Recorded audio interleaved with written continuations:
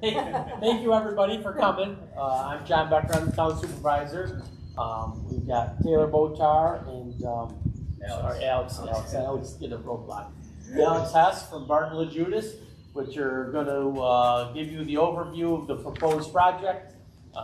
We conceptualized this project back in 2014, 2015. The project back then was about $12 million, and today the proposed project is $20 million.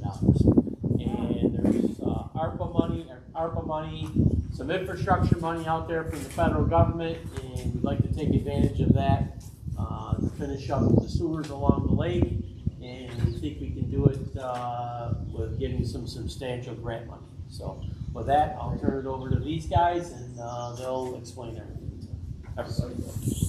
All right, so I hope everyone has a handout, a little packet. We'll just run through this. Feel free to ask any questions you have either during or you wait to the end, and we'll get going here. So this, I'll just start off. This is the proposed sewer district area. Everything in yellow is the proposed sewer district. Everything in purple is an existing Bridgeport sewer district that comes from Bridgeport, goes all the way down to a pump station within the West Sullivan sewer district that is already also existing. So first we'll get started in here. The project drivers, what's driving this project and the need along the lake here. So there's aging, non-compliant septic systems that exist at a lot of residences within this proposed sewer district. A lot of those are very small lot sizes, and then they were seasonal camps at one point that have now been converted into year-round residences that their septic systems just can't handle the added flow that a seasonal camp will be able to handle. Also, an overburden of seasonal high groundwater table associated with the lake and any rainfall associated with that as well. And there's also the potential for a public health risk to the nearby lakeshore residences if the septic system is drained directly into the lake. And with that, there's also environmental risks to the Oneida Lake or lake water quality. So now moving kind of what I already briefly talked on as the proposed service area. So this would be an extension of public sewers that already exist along the lake out of Bridgeport and down towards Lakeport. As you can see here, this is this red line that shoots through the middle of the map. This is an existing sanitary sewer force main, and there would be connections into this from the north side of Route 31, which would all be gravity fed via 3 main pump stations, and on the south side of Route 31 would be grinder pump connections that would connect directly into the force main on Route 31. In the proposed sewer district area, there's approximately 278 equivalent dwelling units. So those are, that equivalent dwelling unit is equal to one single-family household. And vacant parcels are counted as a half an EDU. And if you have a parcel that has 2 single-family houses on it, that would equate to 2 EDUs. So moving to the next slide, which says ELWA across the top, which stands for the East Oneida Lake Water Pollution Abatement Program. So this was formed in the 1970s as a way for the towns of Sullivan, Lenox, Verona, Vienna, and the village of Sylvan Beach to convey wastewater and treat wastewater along the lake shore as part of a joint venture. Currently, the treatment is performed at the village of Sylvan Beach wastewater treatment plant. So on this little map on the handout that you have shows our proposed project area and the path that it takes along the way via infrastructure that's owned by both the ILWAP and from two municipalities along the way for the treatment at the Sylvan Beach wastewater treatment plant. So then the next slide, proposed improvements. So as I mentioned previously, for the areas north of New York State Route 31, there will be gravity sewer infrastructure, which includes approximately 17,500 feet of 8-inch gravity main, as well as 242 gravity lateral connections to the residences that are along that sewer district area, as well as 3 main pump stations that would connect via force main into the existing 12-inch force main, along State Route 31. The proposed locations of the pump stations are only preliminary right now. The exact location, size is to be determined. So, where they're shown on the map within here and up here, it's not a permanent location. They're going to be in that general area, but we've not acquired any property for those at this time.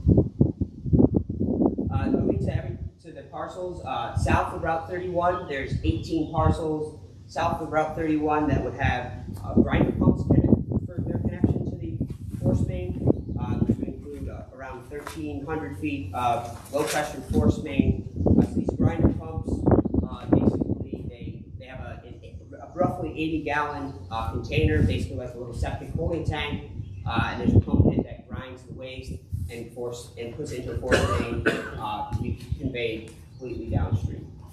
So at the bottom of your page here, the left-hand side, there is a picture of a grinder pump assembly that's been installed. This was in the Bridgeport Sewer District.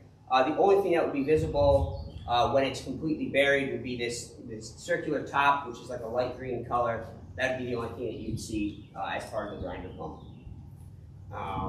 Additionally, there would be an you have a question? Who's responsible for the individual grinder pumps for that? Yep, that's on a couple slides. Sorry. Yeah, that is coming out. Don't worry. So additionally, there would be an equalization tank added at the West Sullivan Pump Station equalization site. There's already one equalization tank at that site, and if you move to the next page, you can kind of see what that looks like. That's the existing pump station and equalization tank. A similar tank will be added to that site, so that there's two. That just helps buffer the flow for either during a wet weather event or a high usage event of the sanitary sewer system. Where's it located? Down here? So it's located, yep, just along the Route 31, so West Sullivan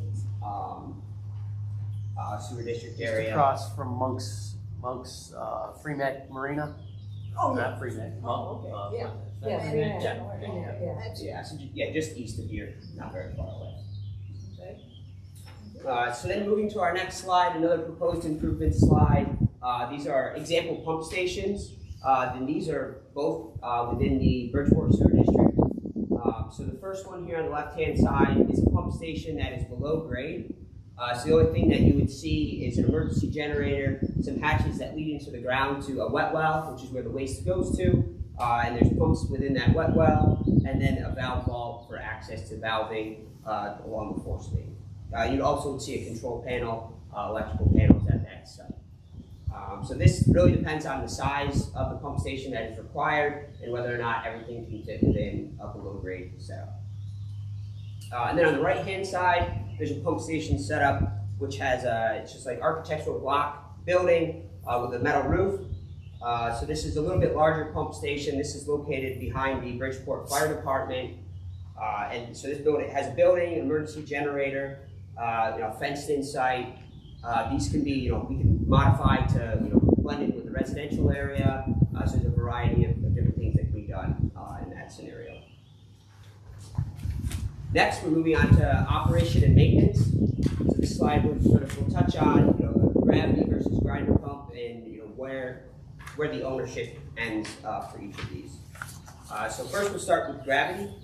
So it's going to be town ownership from the right-of-way to the sewer main right now. So the operation and maintenance of the three larger pump stations would be by the town of Sullivan, where they would have a connection to the operation system so they can observe what's happening in these larger pump stations. Also, as part of the project, kind of a little change to what this PowerPoint says, we plan to have, as long as we can get enough funding for the project to make it affordable for residents, the one-time connection from the gravity sewer main right away to your household connection from your old septic tank will also be included as part of the project. So this is something that's generally maintenance-free. That we would install it as part of the project, but if there was any issues, the town would take care of that in the future. We would have easements to access that lateral connection to your house. I just want to be clear that one part is funding contingent. So we want to get grant money for that so that we can make that connection, make it completely turnkey operations so the homeowners don't have to really do anything. But if we don't get that, we would probably just stop with the sewer infrastructure at the right-of-way line, and then the private property owner would be responsible for making that final connection. It's kind of similar to what typically happens with water systems. I know some are going on right now where that water line stops at the property line and the resident has to take it from there. So again, we're going to try to do it all through the project, turnkey, but it is funding contingent. Just want to be very clear about that. So then, you got a question back there? Well, if they go gravity, it's going to be the variable of installation from household to household is going to be quite dramatic, because she her tank may be down 20 feet. Well, she has to go 30 feet out to the road. You got to have a half-inch drop, whatever, 20 feet. So she's going to have to dig down 25 feet to get it from her house to the lateral, right? Every property will be different. Right, it'll cost her much more than it would cost me if I'm, In that scenario, yes. Oh, right. Now, we're in the planning stages. We'll go through the project cycle, but there will be a formal, detailed design phase. And during that phase, this is what we did for Bridgeport. We went around and inspected, every single house so that we knew the sewer infrastructure that we were tying into. Because obviously, the sewer main that we put at the road has to be able to, the depth you were talking about has to be able to be set up to tie into the private household. So that would be something we would do at a later stage in the project. And this might be a dumb question. If this connection is made pre-septic tank? Correct. No, it just it comes out of the home, not after the fact. Right. So we would cut into it between the house and the septic tank, Gotcha. redirect it to the sewer main. All right. And then the septic tank gets decommissioned, which all that really means is pumped out and filled in with some stone so it doesn't collapse. Gotcha. All right. alright, so for the grinder pump, the ownership will be on the town from the grinder pump to the sewer main, and the town would maintain the grinder pumps. Currently, the town maintains over 500 in the Bridgeport Sewer District, so they have a good track record, maintaining the grinder pumps. If there's issues with that, the town would replace the pump or troubleshoot as needed. Similar to the grid. Questions? We have existing people with grinding pumps, right? And you have existing people with gravity as well in this area? Yes. Assuming there's a monthly report of feet of water, right? Is that standard whether you have a grinder or whether you're on gravity? No, it's all part of the project. The only thing they have is the electric bill. Yeah, so Okay, whether you're so on grinder or gravity, It's all part of the project. Yep. Yep. They pay the electric service for the. Yep, for the grinder pump. Yep. And if it's gravity, they don't pay anything? No, it's all part of the project. And this is existing? Your existing? what you Correct. have out East there, Sullivan that's all free? East Sullivan is mostly gravity. West Sullivan is gravity. Bridgeport, most of that is grinder pumps, and it's all part of the project. He'll get to it in a minute, but there is a treatment charge for the sewer, which the Silva Beach charges. Right. But that's all part of the cost. So the homeowner doesn't pay anything? No, just the cost of what it is every year, whether for the debt service and the treatment charge. Okay, what's the average household pay? Next slide. We're getting to that. Keep my mouth shut. We're getting to that. Did you have a question, sir? Yeah. Hold on. I assume at some point there's a vote on this. Well, we haven't heard any complaining so far, so I'm not so sure. Well, I mean, some of the issues you're going through, it's indeterminate right now whether or not you'll have the money to connect people, or whether they're going to have to come up with the funds to connect themselves. That kind of thing is a critical issue, and it would seem to me that if there is going to be a vote on this at some point, and perhaps there should be, those kinds of details should be available at that point. But we can't put in for any grant funding until we have a district form. We have to form the district first. Yeah, well, So that's where we're at right now. well, that makes sense. Yeah. Yeah, so it's kind of a catch-22. Like, I'd love to be able to tell you we have No, this much money available. Understand, but obviously there are probably a lot of people who would say, yeah, this is a great idea, But no, it's not such a great idea if I'm gonna have to shovel out $5,000 to connect. Well, is there something that like homeowners can do to like assist with you getting that kind of grant money? Like if people wrote like letters saying like Yes, this is. we need letters of support. Yes. We'll need letters of support. That's something that they just started doing out of Washington. So Yeah, because like I just built a house and we moved in Saturday, so and we dropped like 20 grand on a raised bed. So like I'm not against sewers as long as I don't have to pay anything else because I'm kind of broke. I understand. The letter of support that you mentioned, they actually make a big difference. Okay. You know, these funding agencies, they get all kinds of requests from all across the state. They really want to see that the community, wants the project, is engaged, and that really does help drive millions of dollars. Send the letters. To the town board, yeah, town itself. Oh, good. Because when it rains heavy, it stinks down. Just one more.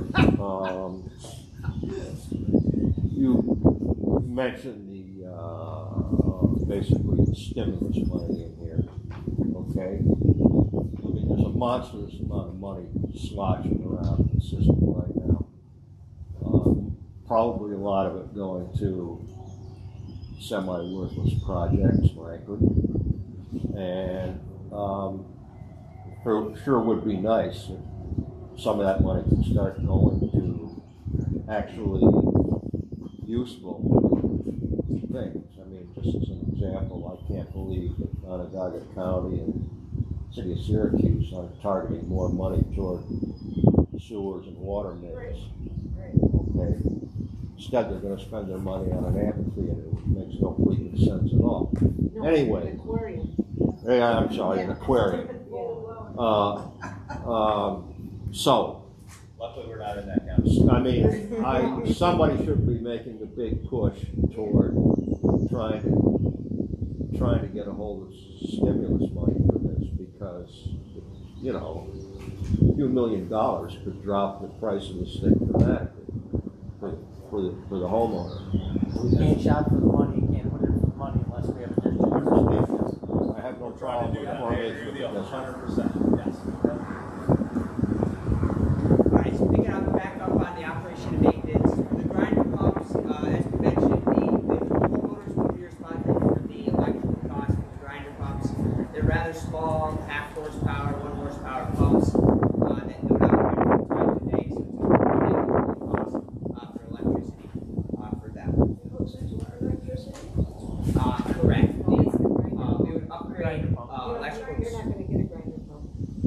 We're north of that. Yeah, so this is only for these houses on Line Drive and Mid-Lake Meadows Road that would receive the grinder pumps. Everything north of Route 31, all gravity, no grinder pumps. It's Okay, just, but down on the street, that's not. That's Speed north. would all be gravity. That's all gravity. North of No Route grinder. 31, gravity. But north,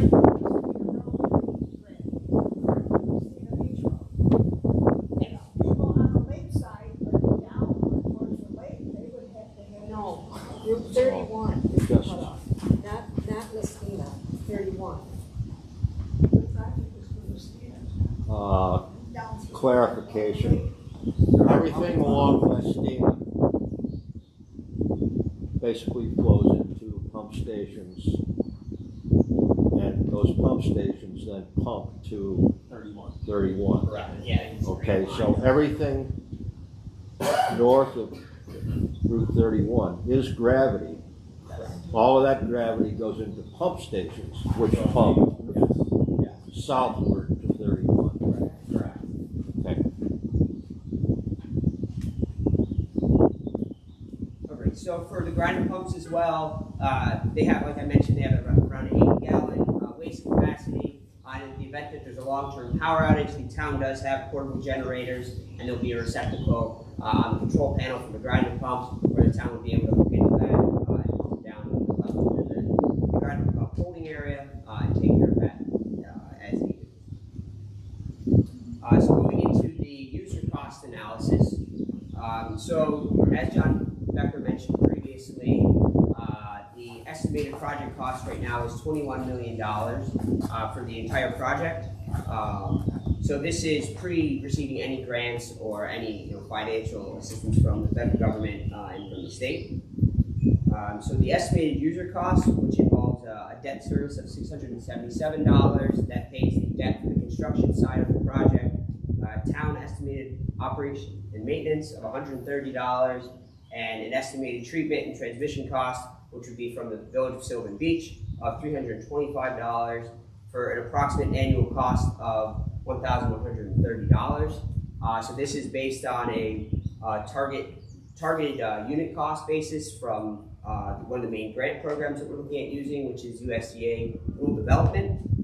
So this is based on MHI, which is median household income of the town of Sullivan. So that's around 2% of the MHI within the town.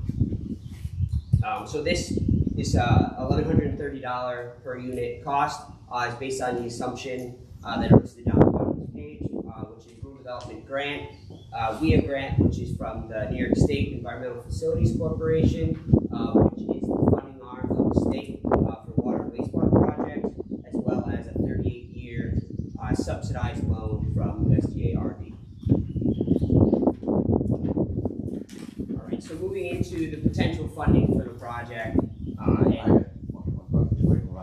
Yes. I have a property, I have an apartment across the street, called the same property. Would I be considered 2 units?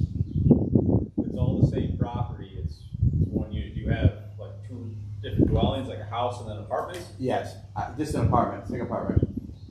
An apartment is 0.75 units. So if you have a single family home and an apartment on the same property, it'd be 1.75 units for that property. Okay. So there is an increase, but not a full. Correct. Okay. Vacant property is 0.5, an apartment is typically 0.75, or a mobile home would be 0.75. Single family home is 1. Okay. Thanks. All right, so for potential funding, as I mentioned before, the New York State Water Infrastructure Improvement Act, or WIA, which is administered through New York State Environmental Facilities Corporation. This grant is the lesser of either $5 million or 25% of the total project cost, less any other grants that you've received. Next is the New York State Environmental Facilities Clean Water State Revolving Fund, or CWSRF. This is the financing side of New York State EFC, so they offer AAA market rate or subsidized loans for the project. And as I mentioned previously, this is based on MHI and project score and need up for the project. Next is USDA Rural Development. So they offer market rate and subsidized rate loans, as well as grant funding for projects. So this is the funding that we are targeting for our financing side of things for a 38-year intermediate loan, which is subsidized. And as we mentioned previously, the big question is the Infrastructure Investment Act that was passed this previous fall. Currently, right now, the state funding agencies are putting that money forward right now as part of current funding cycles. They have just under $500 million for this year to spend on additional infrastructure improvements. So going to our last slide here, what's next for this project and how do we move forward? What is that path? So right now we're in the, we call it district formation side of things, which means that we need to form this super district, as we had mentioned before, in order to move forward and to apply for any funding for the project.